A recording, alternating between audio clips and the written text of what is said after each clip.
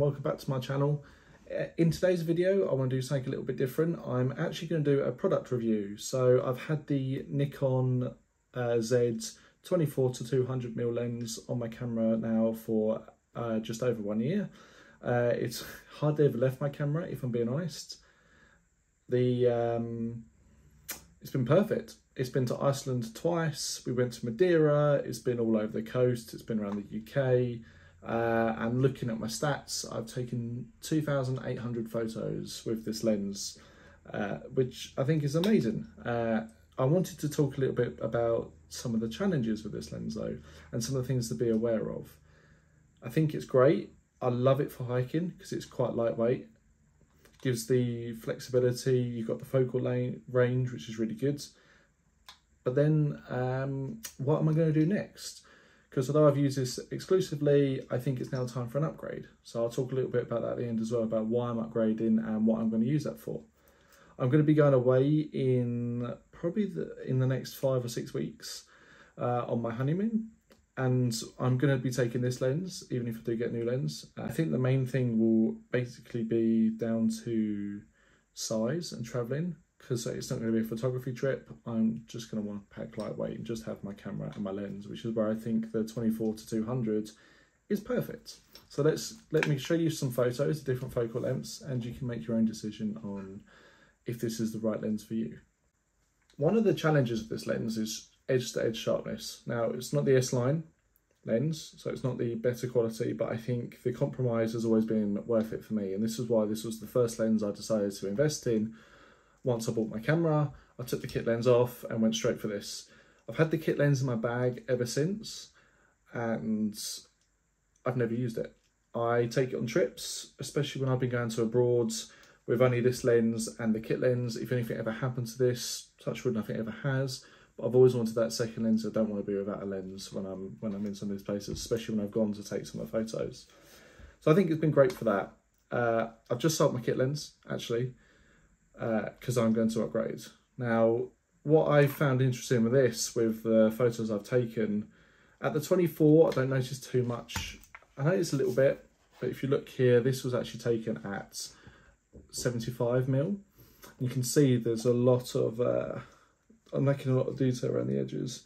Love this photo. I actually think this gives the best dynamic for this photo. So it's probably the worst example for that. But I still think it gives an idea of some of the kind of lack of sharpness around the edges for some of these prints. I have printed bigger, and I'll get some of my A3 prints out in a bit and kind of show you how that looks like when it's blown up. I think when you are shooting at 24mm, I think if you're shooting at an aperture of 5.6 or at 8, that range I think is really good. Obviously at 8 you're going to get the most sharpness throughout the whole image. At 5.6 you won't, the edges will be softer, and that's fine, but that's where you'll get the sharpest pictures. If you want to go for 30mm, just looking at my settings, I normally shoot at 5.6. That's for the sharpest aspects on this, which does make it a bit tricky. You can do f8. Anything above f8 starts to become a little bit more challenging just for this lens, and you can start to really notice it, not on A4 or A3, but when you start to go A2 prints and bigger, that's really where you start to notice the details. If you're focus stacking, I think it's less of an issue because you can get a lot more of those details and you can edit those out in post. So all things to bear in mind when you look at this lens. For my style of photography, it's been fantastic because I can focus stack these and make sure I'm getting those that sharpness in where I need to. But for other people, they might not want to do all that work or just have the options.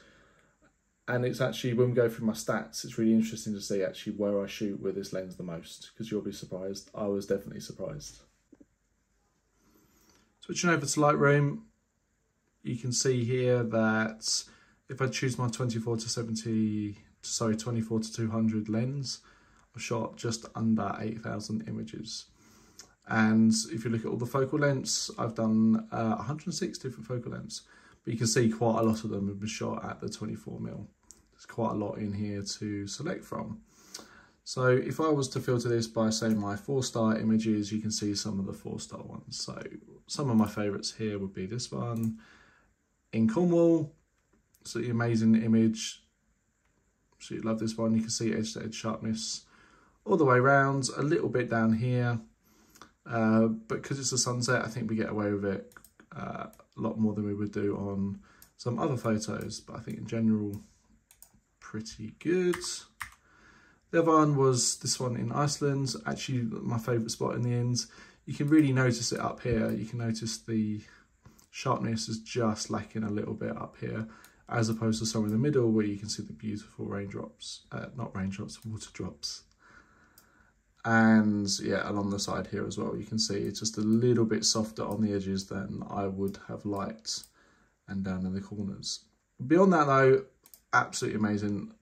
I've printed this up huge. I've printed this as a 36x24, and this looks incredible on my wall. So nothing to complain about from there. A little bit more of a different one for this one. This was also shot at 24mm. This was obviously photo stacked. This was a combination of 4 different photos. 5 actually different photos put together. These were actually shot in portrait and merged across from there. So you can see that this does correct a lot of some of the softening rounds there. So get a little bit around here and a little bit on the edges down here, but you barely notice this. And I've had this printed at 36x16 and it just looks absolutely amazing. Yeah. Fantastic lens. You're not carrying too much around. Awesome. Top range is at 24mm.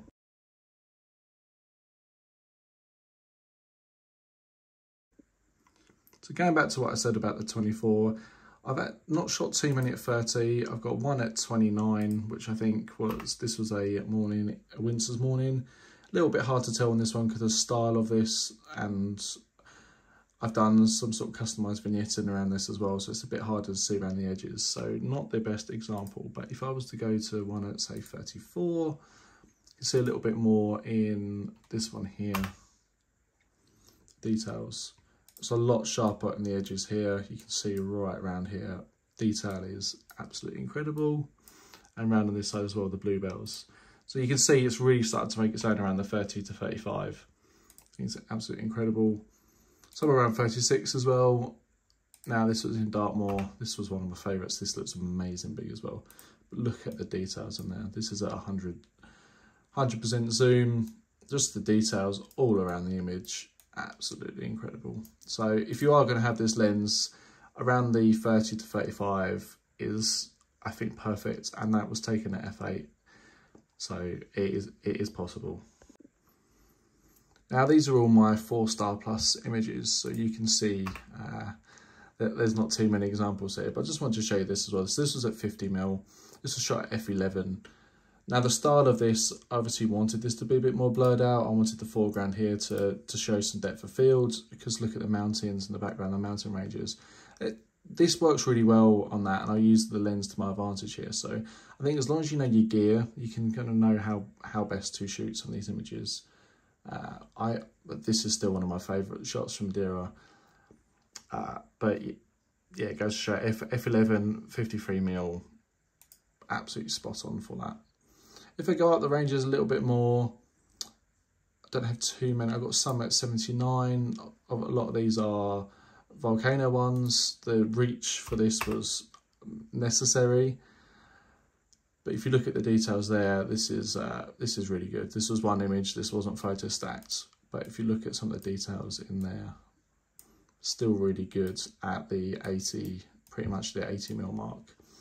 I think the drama here and the smoke helps with the scene a little bit. The only thing I could be a bit critical about is in the corner down here, where there's a little bit more softness. But I've been able to correct most of that, and actually in this image, yeah, again, I don't want the focus on the edges, I want the focus in the big glaring orange thing in the middle there. The woodlands, as I showed earlier, is a little bit more of an interesting example for that. You can see there's a lot more softening around here and a lot more blur.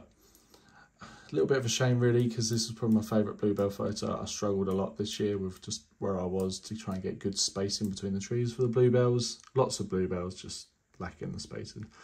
But yeah, more around there now, so you really start to kind of see the effect of the lens sort of really kicking in. If I now go to slightly higher ones, as you can see, I've not really shot too many. I shoot a bit 80, around the 50 and 35 mark, and on the 24.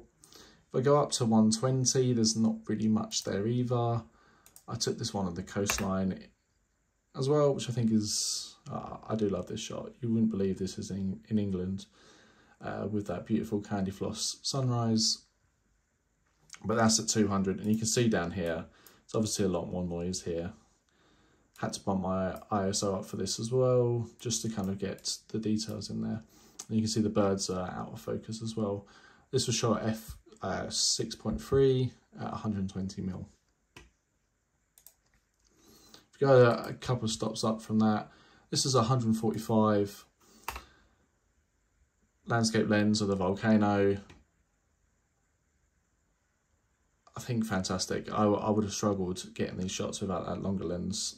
I will want to go for the 70 to 200mm Nikon lens. That's going to be my next upgrade, which will really help for shots like this in the future and give me that reach. But if you think about a lens that does all in one, I'm still massively impressed with this. I've printed this out huge, and yeah, it still looks really good. And then if I show you another example here, probably not the best edit of this image, but it just gives you an idea. You still capture a lot of that detail, a lot of that sharpness in the centre, which is needed. And even down here on the bottoms as well, around the edges, still see some more of that, which is pretty good considering that it gives you that flexibility for different ranges. At least around 175, gives you that little bit more reach, still really good quality. There's a lot of camera shake by me at this point. My tripod wasn't set up correctly. And then I'm shooting at 190 to 200 for a lot of this as well. So the 190 allowed me to do a panoramic. So this was the panoramic that I've done. This was photostat. This was 6 or 7. This was 7 images put together. These are all taken portrait and moved across in photostat. So obviously this is a far bigger image to play with, but a lot of details in there as well. Now, last but certainly not least, the top end of the funnel. So going back to this example earlier, this is slightly more zoomed in than the previous one, just gives you that little bit more depth of fields. Tried some focus stacking with some chess pieces.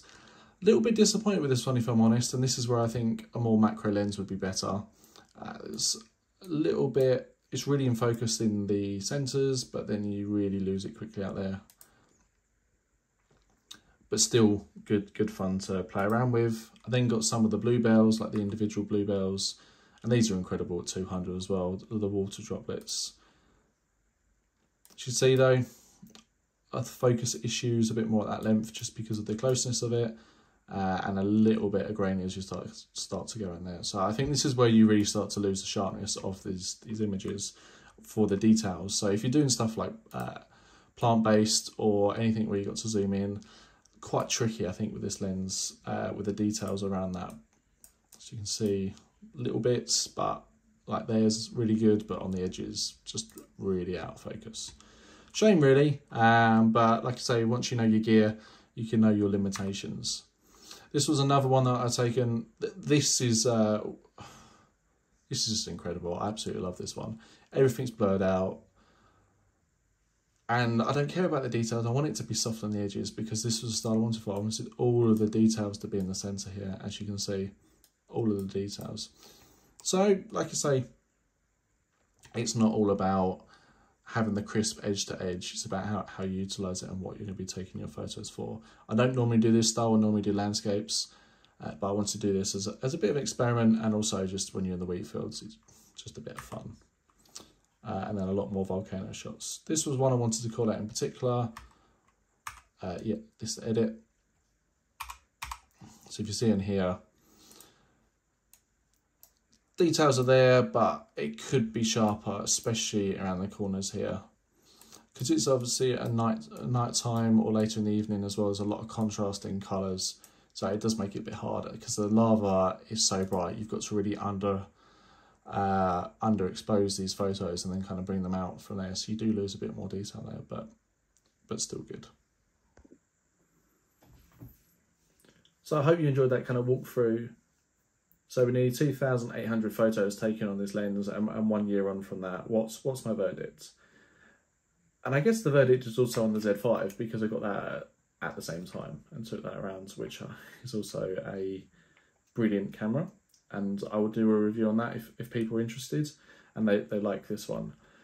My review on this is, I think it's definitely worth considering and probably worth buying, I think, depending on your needs. I think for a hobbyist or for anybody that enjoys photography and doesn't want much weight, this is perfect. You're not going to notice the details. I haven't really noticed the details until I've started to print at large sizes. I've started to sell some of my work. People requesting prints, and I've blown quite a few up for the house, and some of them you wouldn't notice and others you start to really notice it. So I've got to know my gear a bit more, which I think is my best bit of advice, is just know your gear and know your style. So definitely worth considering. I'd actually say buy it as well. I think it's a great lens for that all-rounder.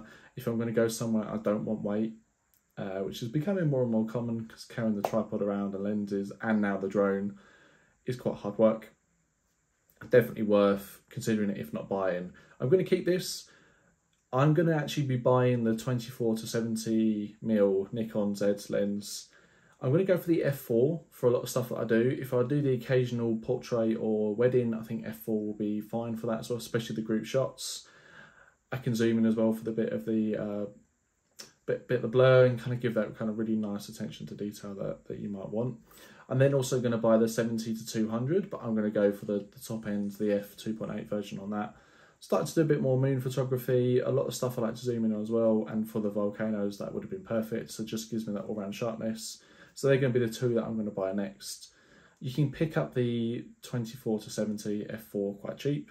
A lot of the reviews from a lot of people like Nigel and Mads that I watch a lot of their videos on talk about that style of lens, and I think it's really good, and I've watched plenty of reviews on it now. You can pick it up on MPB for around £380, which is what I'm going to do, which I think will be really good, especially when I want to take the longer lens for the coastal photography or wildlife and bits and pieces that I'm starting to enjoy a bit more of.